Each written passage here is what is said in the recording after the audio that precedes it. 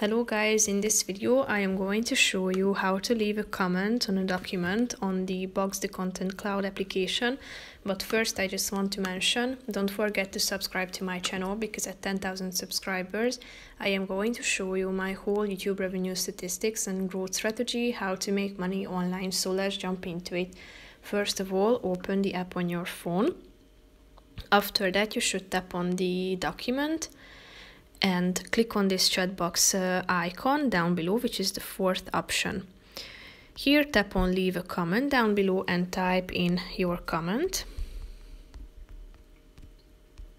After that you should tap on the send button next to it, and as you can see your comment has been added.